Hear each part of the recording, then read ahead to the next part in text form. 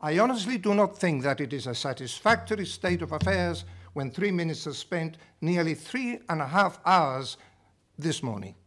I want ministers to reflect on what I am telling them. It's controversial.